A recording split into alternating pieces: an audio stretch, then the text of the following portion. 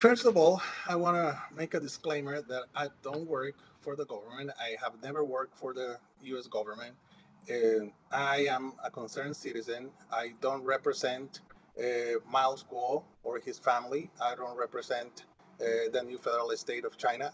I am a member of the new federal state of China, but my words are for me.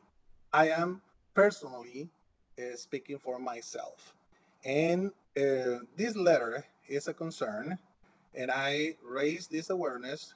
I try to reach the Oversight Committee, the Congress, because I feel our country and freedoms are, we are in clear and present danger. And I am asking the Congress, the Oversight Committee, to review all, because it doesn't make any sense to me that a whistleblower comes to tell this is what CCP is doing to America and to the world.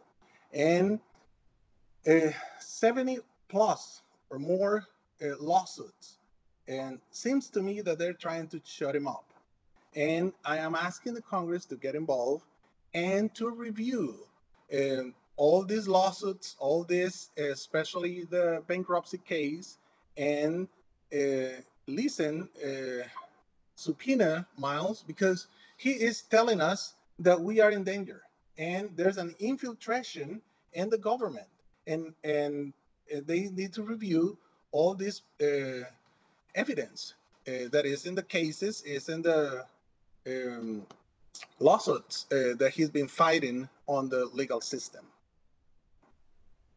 Yeah, so thank you, George. So I really wanted to, thank you for doing that. I know this is a personal action that you've taken. Thank you for the disclaimer. And I want all the audience to know that this is George, Mr. Gomez's personal action.